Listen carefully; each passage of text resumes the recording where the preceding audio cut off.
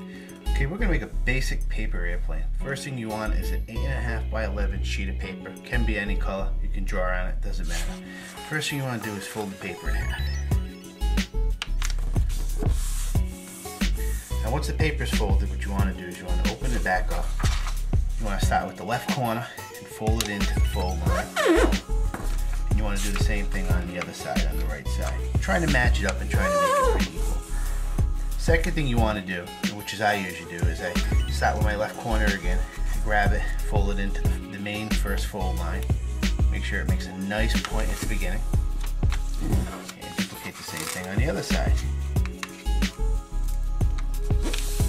After this, I just go over all my folds with my fingers and make sure they're nice and solid, nice and good, nice and folded actually. Then what I do is I fold my plane in half. And I fold my wings down. You can fold your wings down to different heights, it really doesn't matter. Basically what you want to do is you want to experiment to get the perfect flight pattern, so when you throw your paper airplane, it actually flies. There it is, finished paper airplane.